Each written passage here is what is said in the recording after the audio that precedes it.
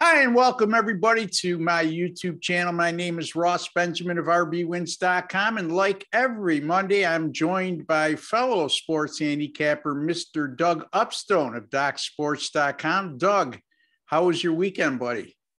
You know what? My weekend was absolutely fantastic across the board, Ross. Ended up 7-2, hit all three of my big plays, including one in baseball. So it was very good, and just looking forward to another week. There's only one thing, Ross, that bugged me the entire weekend. Okay, and it was the free pick here. Okay, from last Monday, Marshall. Minus 10, up 17 with 7 minutes to go at home. Talk and about they give up meltdown. 21 unanswered. I know. They just melted down. It was unbelievable. It was but yes, everything else was great. So like I say, excited, happy to get another week started and get it going. Well, that brings me to this. These are free picks, folks. Okay. That does not mean that we're not trying to win. That just means that we sell our picks for a living, whether it be on a daily basis or in subscription plans. It's how we make our living. We also bet on our games. It's how we make our living. So it'd be unfair to our paying clients to give you the same picks that we're giving them.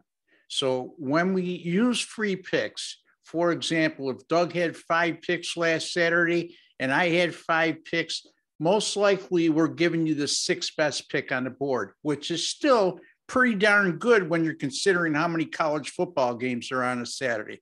Just wanted to touch upon that, Doug, before we went further, because some people like to complain about the free picks when they don't do well. That's your prerogative. We appreciate you continuing to watch, but by the same token, if you want to hang your hat on free picks, they're going to hit at a lower percentage than our pay selections. It's just the way it is. And again, I can't emphasize enough, that does not mean we don't want to win on these plays. Doug, anything you want to touch upon in that regard? Yeah. From that standpoint, and the other thing, I mean, I agree with everything that you said. And also, we're doing this on Monday. Okay. Yes. I mean, neither one of us have gone over the card heavy. Okay. We've both made observations as to some things, made some notes as to what we may or may not like. And then as we dig deeper, some of these games might go off the board. Some of them may, be real close to being plays. Okay. In fact, I can say in all honesty, Marshall ended up being a play for me. It was a smaller play, but ended up being one of my plays. But you know what? It just didn't come in. So you know what? It isn't for lack of effort. I can tell you that. Yeah. So, I mean, I gave out West Virginia last week and I used it at the website. Yeah. I mean, so West Virginia, which again, I don't want to steal my thunder here because I'm going to go into a similar betting scenario on my free pick coming up. So stay tuned for that and Doug Upstone's free pick in college football on Saturday. Doug, any interesting observations that you may have had after watching week 3 of the college football season? Absolutely, Ross. And among them was the Clemson-Georgia Tech game. And you cannot come away from that game. And we'll see how quickly the odds makers catch up to Clemson here. This team this year is definitely in decline. Okay. There's just no question about it. And it's all on one side of the ball, the offense. Now, I don't blame their quarterback, okay, for all of this. I actually blame Devil Sweeney because the recruiting is not good enough. And in the case of the offensive line, the offensive line recruiting has not been good now for up to 3 years. Okay. An argument can be made. The running backs, they're slightly above average to go along with an average offensive line. And their wide receivers, after really being, let's just say it, a wide receiver, sending, I think, 6 or 7 players to the NFL, maybe over a 3 or 4 year period. Well, that's not going to be the case, at least not with the upperclassmen on this team. And so they are struggling to score points offensively. And so when you're looking at all these 25s or better on Clemson, even in a conference really as weak as the ACC, boy, oh boy, Ross, I don't know how you really, I'm not saying to play the other team necessarily. Yeah. I don't see how you back Clemson. Yeah, in similar situations too, not only Clemson, schools that have a big brand name, okay? Not only a big brand name, but as Doug astutely observed, a team like Clemson, who's been to the college football playoffs, what, Doug, last 4 or 5 years? Let's put it this way. They've had enormous success under Dabo Swinney. And this year doesn't look like the same caliber of team, but you may be still paying a hefty price on them just based on their past accomplishments and because they're Clemson. So a really good point there and something to consider going forward, folks. Not only Clemson, but any school with a hefty reputation. Notre Dame's another example, okay? They're typically a heavily bet team. They did cover last week, but, the first couple of weeks, they were a heavy favorite. And a lot of people are looking back at the team they had last year in reputation. Well, got to be careful. Now you're starting to see their lines come down. Like last week, they were 7 against Purdue, and they covered that number. The week before, they failed to cover against Toledo and needed a touchdown in the last minute at home to win the game straight up, let alone cover the spread. And that's the same Toledo team that got knocked off last week by an awful Colorado State team, and they lost that game at home. Any other points you want to make, Doug? Yeah, just 2 more real quick ones, Ross. Talk about coaching making a difference. The Miami and Michigan State game. Okay, nothing more to say about that other than the fact Manny Diaz is the coach of Miami. This is an undisciplined team that has some talent. I think they're overrated in terms of their talent. But then Mel Tucker at Michigan State, he has done a tremendous job and a huge surprise so far this year in terms of how they played. Very physical. The complete opposite of Miami. They were quite disciplined. Now, does this go forward with Michigan State? We'll see. Okay, as they get it more into Big Ten play, so we'll see there. And then the other thing, Ross, real quick: 13 teams have a 3-0 or better ATS record. Among them are Bowling Green and Utah State. Now, nobody would have ever expected that. Okay. Now, the Falcons, quite honestly, are better than anticipated, but they really haven't played anybody. However, the Aggies of Utah State, okay, they've won twice on the road as underdogs of 9 points or better against Air Force and Washington State. Now, for those that may not know, their coach is Blake Edwards, who most recently was at Arkansas State, and Arkansas State was always a contender in the Sun Belt. This guy is a very good coach. He's got a great offensive mind.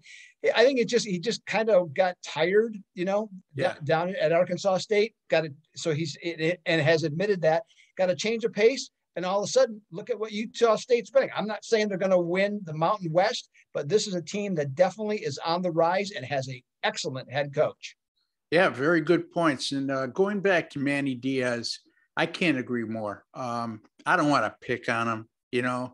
I'm sure he's a fine. Yeah, but I mean, look, his biggest claim to fame right now is his father was the one-time mayor of Miami, which maybe that had a little to do with him getting the job, because he seems to have been given a lot of rope. I mean, I know they were 8-2 last year, but this year I've watched them, and it's a perfect example of what I just alluded to, Doug. How Miami was ranked in the top 25 to start with is beyond me. Okay, reputation and these recruiting services that give out 4- and 5-star Miami, always seems to get a plethora of those players, and mostly from South Florida, which is just a hotbed for high school football. And they don't live up to reputation. They haven't for a long time. And, you see they score a touchdown or dancing around. It reminds me of the old Miami team. Stop watching the tape of the old Miami teams, guys. You're not as good as those guys. Those guys backed it up. Okay, you guys haven't done anything on a national scale, haven't been relative on a national scale for quite a long time now. So, yeah, I agree, Doug. And I'd be shocked if he returns as coach next year. And I wouldn't be shocked at all if he doesn't make it through the course of this season as well. Doug, you have a free play for us on Saturday in college football. Yes, sir. I am going to the Big Ten to talk about Illinois and Purdue. Now, since upsetting Nebraska in Brett Bielema's debut at Illinois, they're 0-3 straight up and 1-2 against the spread. The opening two games, the offense looked pretty good. They scored 30 points in each of the first two games. Well, since they've scored a total of 31 points in their next two outings. Now, Purdue comes in 2-1. They lost, as Ross mentioned, at Notre Dame, but they certainly had their chances to cover that game and were in it, for the most part, right till close to the end when they made a couple of turnovers. Now, Purdue is, to me, they're an attractive pick at -11 at home because they have the 13th best passing attack, averaging over 325 yards a game. Their quarterback is Jack Plummer, completely unrelated to Jake Plummer, by the way. Okay. So his name is Jack Plummer. But he's going up against an Illinois defense that ranks 125th against the pass, giving up better than 320 yards per game. Now, their coach, Jeff Brom, who was a good college player at the University of Louisville, he likes to throw the ball, but he realizes his offense is going to work much better if he can run the ball effectively, which opens up more passing lanes. And he's going up against an Illinois defense that is 84th against the rush. Okay, so that should give Purdue their balance. The Boilermakers come into this one 9-2, and they're having covered two of their last three games.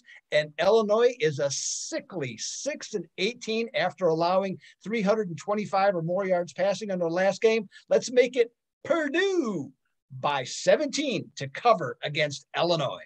So that's Purdue -11 over Illinois from Doug Upstone. Great play, Doug.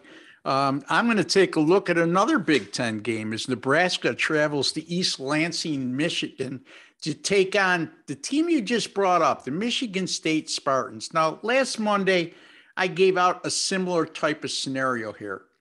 We had a West Virginia team that was unranked at the time, and they were a 3-point favorite against Virginia Tech. Yes. Virginia Tech was number 15 in the country. And I just said, this doesn't make sense. Okay. Here's the thing, folks. I trust unequivocally the odds makers and the lines makers and the sports books, whatever term you want to use, the guys who set the lines. I trust them a hell of a lot more than people betting in the polls. Now let's stop and think about this. Doug said there's 12 teams that are 3-0 ATS thus far. One of those teams is Michigan State. Not only are they 3-0 ATS, they're also 3-0 straight up.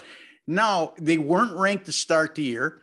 By way of their 38-17 shellacking over an undisciplined and poorly coached Miami of Florida team, they've now catapulted themselves to number 20 in the country in the latest AP poll.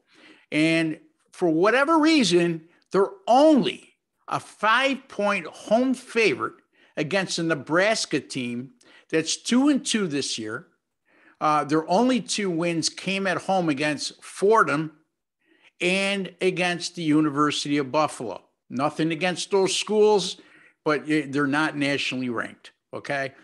Their two times they went on the road, they lost to a terrible team that Doug just mentioned and went against, Illinois.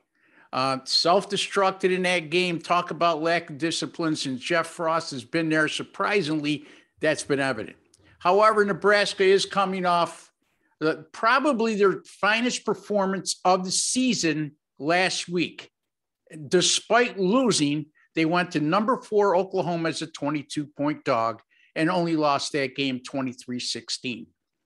Now they find themselves as just a 5-point underdog, a ranked team against a program that has gone 4-18 straight up in their last 22 true road games. Think about that. Michigan State 3-0 straight up in ATS, now nationally ranked. Nebraska 2-2, unimpressive wins, but coming off a good performance, but still just a 5-point dog. It's never that easy, folks. So don't get suckered in. This is one of my sucker plays of the week on Michigan State. As a result, I'm going with the Nebraska Cornhuskers plus the 5, Doug, at on the road, I should say, at Michigan State. So again, as Bill Rafferty would say, onions. In any event, Doug, what do you got going on this week? I know you've been doing awfully well in college football and the NFL to start the season. Fill the folks in a bit, and then where could they find you? Yes, absolutely. Well, first of all, you can find me at Doc Sports, and it's the Doug Upstone page at Doc Sports. I'm coming off a 7-2 weekend across the board in football, so that was very good. So happy about that. College football, ready to go with another big play. Of course, will come about this upcoming weekend. And Ross, and it isn't just been in just football either. Okay. Now the NFL, I'll talk about that on Thursday, have gotten off to a super start, but just in my sense, September 8th, I am 24-6 on all my plays across the board. Wow. That's 80%. And based on units at Docs, that's almost $7,000 worth of profit in terms of units. So it has been a superb stretch.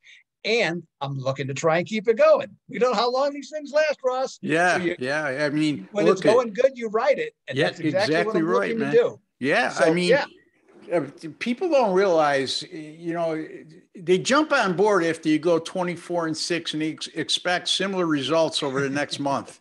That's not to say that hasn't happened in the past to either one of us, where we go on this torrid run. Okay. But at the end of the day, folks, I mean, if somebody hits 58 to 61% for you throughout the course of a year, and I'm not talking about giving out big money line favorites, you can make a ton of money. Let's put it this way. Even if you hit 55 to 57%, if you exercise proper money management, you will make a lot of money. So, and again, my point goes to this.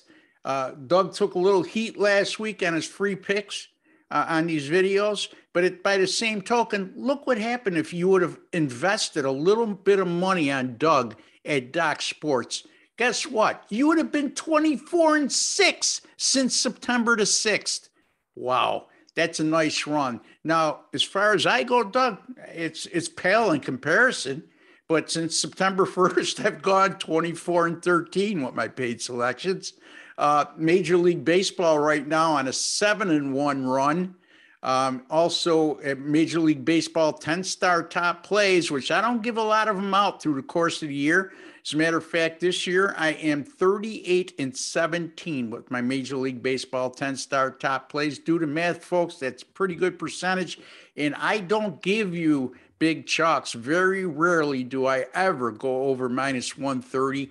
And like to keep the small favorites going, at times some underdogs in there as well. So your rate of return with me in Major League Baseball has been extremely good, like it has been with Doug this year. And in college football, coming off a 3-2 week, including my third straight game of the week winner, as actually it was my game of the month on Saturday, but 10-star top plays. I give out one of those a week in college football, 3-0 so far, including last Saturday, the North Carolina Tar Heels, minus 7.5, and they just blew out Virginia 59-39. After trailing at the half, they waxed them in the second half. Boy, what an offense North Carolina has. And keep an eye on Virginia, folks, going forward, because if they don't play an explosive team like North Carolina, that team could put up some points as well. So again, Doug, it's been a good start for both of us in football, and we're going good in baseball, and we have been all year. I'd like to wish you the very best this coming week. We'll talk again on Thursday for the NFL. And folks, thank you for joining us. Don't forget to subscribe to our YouTube channel. It's absolutely free to do so. And while you're there and you watch these videos, hit the like button for us, because we're putting a lot of time and effort into this. And we just it's a small token of appreciation. It makes us happy. And, if you hit that subscribe button and you hit the notification bell in your settings, you're going to be notified of any of these sports betting videos going up on our channel. Doug, any final thoughts before I let you go? Hey, Ross, like I said before, I'm excited for another week coming ahead. And as you mentioned, baseball continues to roll. So, hey, you know what? There's 2 weeks to go, or just under 2 weeks to go in the regular season. Take advantage of it. There you go. And join us again on Thursday for our NFL edition of our free pick videos. Until then, folks, good luck, God bless, and take care.